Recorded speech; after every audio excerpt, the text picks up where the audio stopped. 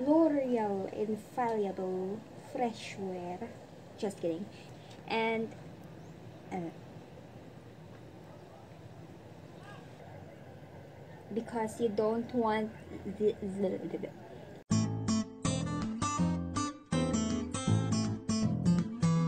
Hey guys, welcome back to my channel. My name is Raya and I'd love to have you on my YouTube channel, so please click the subscribe button if you're interested in watching makeup tutorials and the occasional reviews, and get ready with me. Today I'm wearing a fancy shirt. Don't let this shirt fool you because I have my pajamas underneath. I'm just being real here, you know. Today I'm wearing a fancy shirt because I want to do a makeup look that is perfect for graduation. May it be that you are the one graduating, or you're the proud parent, or you're a teacher or professor who will attend the graduation ceremony. So if you are interested, then just keep on watching. So because this is just a simple makeup look, yet really elegant, really sophisticated looking, I'm gonna start with my foundation first. I have already put on moisturizer on my face, and I just put up a review about this foundation. It's the L'Oreal Infallible Fresh Wear Foundation, which is marketed to have a 24-hour fresh wear finish. So guaranteed you will have this makeup base for a long period of time, and that's what you need in a foundation for it to last a long time, because graduation ceremonies are usually very long. Sometimes it takes up to 5 hours, and that's crazy, right? So you would need your makeup to last for quite some time. What I also like with this foundation is that it's really breathable. It doesn't leave a tight feeling on your face, and it's very lightweight. So even if you wear this for a long time, you won't feel very uncomfortable, and I don't know, it just feels like bare skin. I am really loving it, and I think that's because they have this new oxygen technology incorporated in this foundation. I sound like I'm sponsored by L'Oreal, but really I'm not. I'm not that big of a YouTuber to have sponsorships, so I'm really speaking my own opinion about this product, and so far I really like it. That's one layer on my face. I don't want to add any more product because I want my base to be really light, just enough to cover some imperfections and to even out the skin tone. Next is I'm gonna conceal. I'm just concealing my under eye area. You still want to look fresh for your graduation because it's your special moment, and you don't want them to take note that you lost a lot of sleep along the way. So make sure to conceal your under eye circles. A concealer with a peachy tone to it helps conceal the dark spots even better, especially if you have morena or medium skin tones, because orange cancels out dark circles, in case you don't know. So I'm just blending it out with the same sponge that I used to blend the foundation earlier, and it also gives a little amount of brightness to the center of my face. I don't want my face to be highlighted, super highlighted on the center part. I don't know, it's just not my style, but if you prefer that, make sure to put on another layer of concealer that is 2 shades brighter.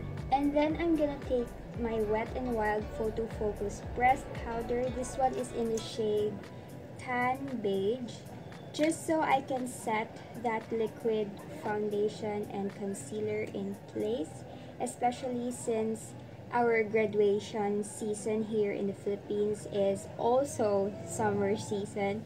So you don't want your makeup base to slip and slide, You want it to stay in place for the rest of the day. Up next, brows. And I don't know, I want my makeup to look really put together and really seamless. So today I'm gonna try to perfect my brow game, and I'm not really good at doing eyebrows. And remember, brows are sisters, not twins, so it's okay if they're not really similar or identical. The important part is that you make it look like they're related to each other. I'll take a cream pencil like this, and I'm just gonna sharpen up the edges of my brows. I don't do this usually because I'm lazy, but for the graduation makeup look that I have in mind, I want every little detail to be perfect. If not perfect, then nearly perfect, because nothing is perfect. But that's why you practice, so that you can achieve something that is close to perfection. Brows are on, so now we proceed to eye makeup, and I'll be doing a simple bronzy look today, just so it's not too complicated for you out there who are probably wanting to do your own makeup to save some money. So I'm taking this transition shade called Cookie Dough. I'm just using Cookie Dough as a transition shade. I don't know why every time I start to film, random people just shout, or there are random motorcycles passing by, or the construction is always, tinkering. But whenever I shut up, they just keep quiet. And now there's fireworks. I'm mostly doing brown tones for my eye makeup, just because I find that brown tones are such a classic and you can't ever go wrong with it. You can have any color or any type of clothing, and brown eye makeup will always suit that. But this time I'm pulling in warm tones just because I think it complements Filipina skin tones more. So I'm taking chocolate orange right here and just put it first on my outer V here and pushing it inwards with a light stroke. I'm blending it using circular motions.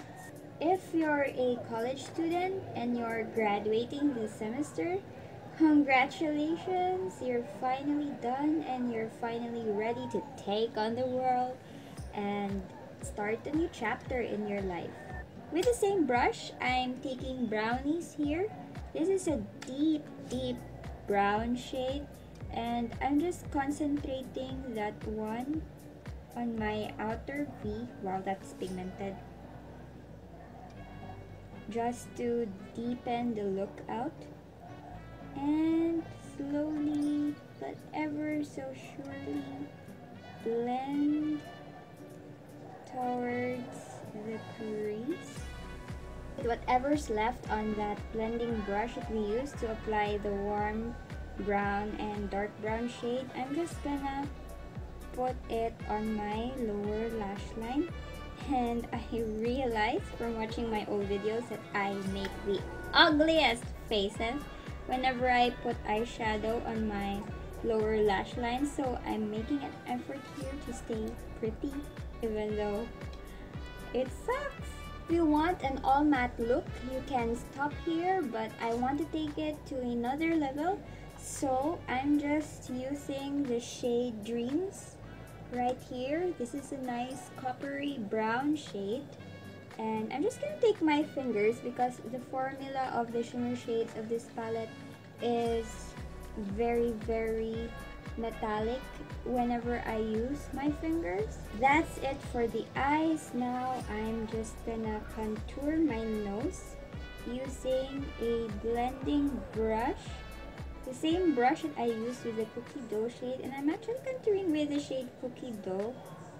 And as you can see, the shadows seem very natural, and it instantly made my nose bridge pop and appear, even though I don't have a very prominent nose bridge.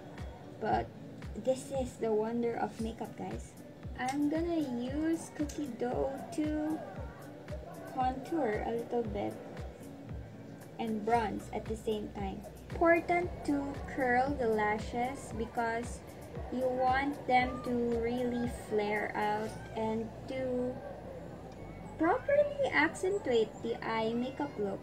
There might be a little bit of emotional moments randomly during the ceremony and you might cry, so make sure to use waterproof makeup just so you can cry but don't lose all the hard work that you've put into creating a nice makeup look. There. By all means, you can stop right here, but if you're a little bit of an extra girl, then you can add false lashes. Make sure to use natural ones though. I'm gonna add some false lashes in a while, but I'm not gonna do the full length. Instead, I just took one lash and cut it in two, and I'll just put it on the outer parts of my eyes. I'm actually gonna take a peachy blush, and this is Peach Glow, very appropriate name, from Careline, and this is just gonna match the warm tones that we have on the eye, bringing out that orange tones a little bit more. It's actually a pretty nice look for the summer too, if you have summer events. This is from Vice Cosmetics. It's their Aura Glow in the shade Shining. Perfect. Look at that. That's very, very glowy. Let's go back to the eyes now, shall we?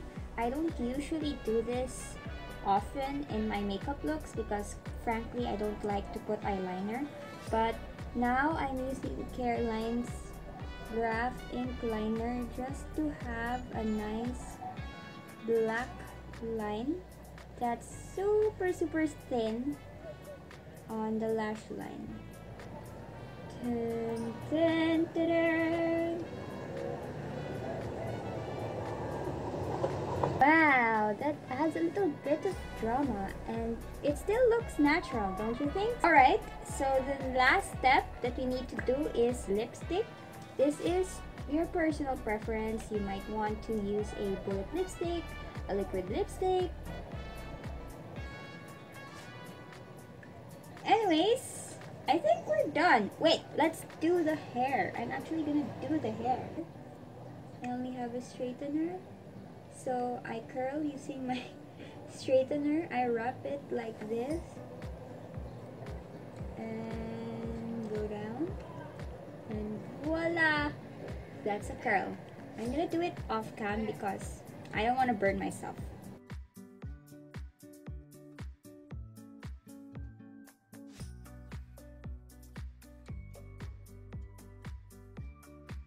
Actually done, and that's it. I just straightened my bangs and curled my hair, and that's my graduation makeup look, you guys. If you want to recreate this look, then don't forget to tag me on my social media accounts, all of which are listed down below in the description box. And if you're graduating this March, April, May, then congratulations, you are officially out of school, and I hope that you will find your new chapter in life very fruitful and, I don't know, satisfying perhaps. I know you will miss studying, so make the most out of it. And to those of us who are still graduating, I meant graduating, and don't lose hope. Everything will just fall in place in due time, so don't compare yourself to others, and everyone is in their own pace. You are doing your own journey, and life is not a race. So if you're still not graduating, then that's okay. Work towards the achievement of your dreams. Thank you very much for watching, and I hope to see you soon on my next video. Bye!